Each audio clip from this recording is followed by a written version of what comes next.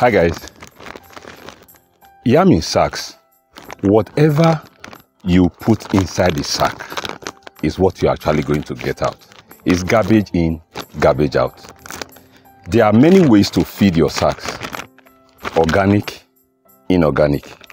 And for especially the organic one, you can put your organic manure either at the bottom, within the sack, that is with the soil, or on top. So any one you use, you can actually even use combination. But the focus of today's video is the use of organic manure.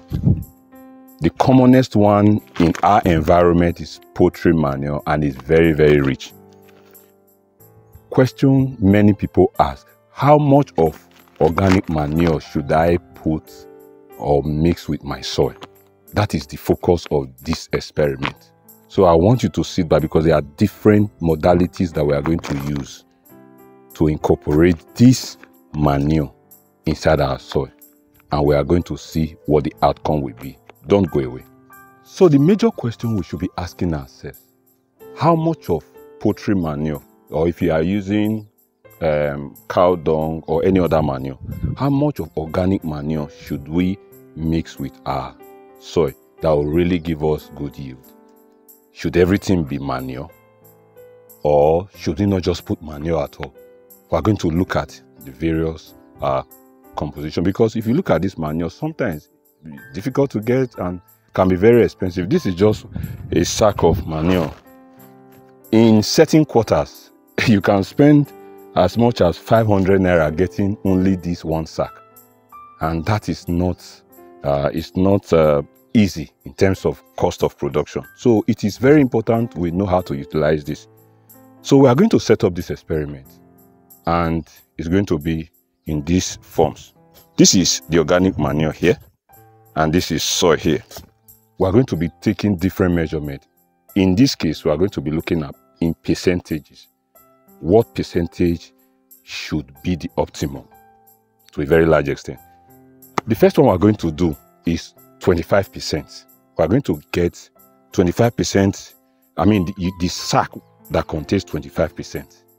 They will move to the next, and then the next. So how do we measure this 25%?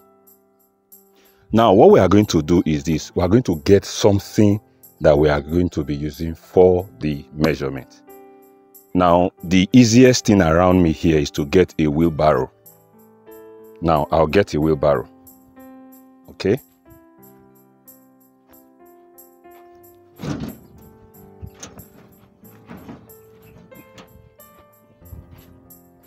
All right. This is my wheelbarrow. If I get one, okay, I'm going to take a level of wheelbarrow for manure, and I'm going to get 3 levels of soil, which means at the end of it all, we're going to be having 1 wheelbarrow inside 3 wheelbarrows of soil. If we mix everything together, for the mathematicians, you know that will now be 1 wheelbarrow of poultry dropping over the total, which is 4 wheelbarrows now of them combined. So 1 all over 3 plus 1, that is 1 all over 4. So 1 over 4 means the concentration of manure in this arrangement will be 25%. That is exactly what we are going to do now. When we do that, we load that one in the sack. We move over to the next. All right. But right now, I'm going to call in my staff to help me with the measurement. I will take it to where we're going to mix and load our sack. That will be setup 1. All right, guys. I've been able to, this is a wheelbarrow level, just a level of poultry manure. This is 1 wheelbarrow. This is the way I want to measure it. You can choose to measure it whichever way. So far, the principle remains the same. Now, this volume, I'll take it to where I intend to put my sacks. Say here.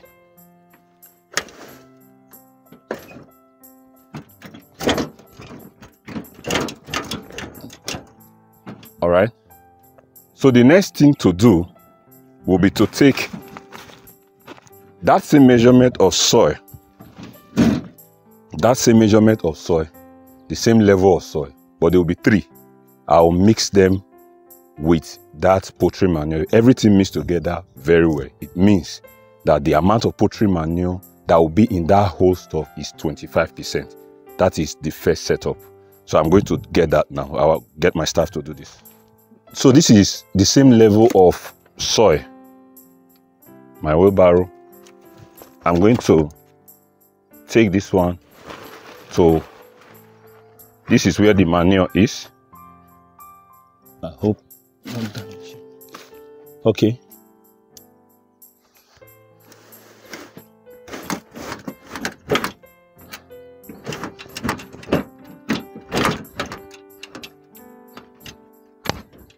Okay.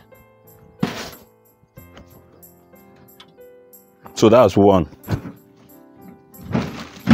We are going to get 2 more to add to that, then we'll mix properly.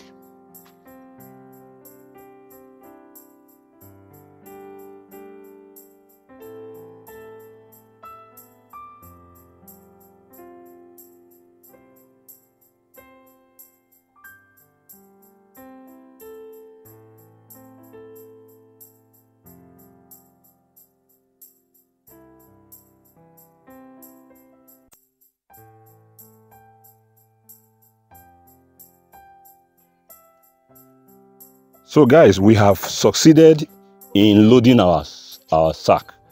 This is 25%. So with the help of my very good staff, we are trying to set up the next experimental group. This next experimental group is the 50% poultry manure. And how do we intend to achieve that? We are going to have 2 wheelbarrows of poultry manure, just the way we did the other time. But this one is 2 wheelbarrows of poultry manure. Then this time around, 2 wheelbarrows of soil. You understand? That is 2 all over the total, which is 4. That's exactly 50%. So we are going to do that and also load 4 sacks. Now, that will be experiment group 2. Then experiment group 3 will now be, since we are using 25%, of course, 50%, it will be good for us to do a group where we don't even have any poultry manure. We just use only soil. So that will be the 3rd group. And more like that's the control group. Because if that one is going to do very well like any other one, so there will be no need to even be mixing poultry manure with the soil. That's what that means. That's what that means.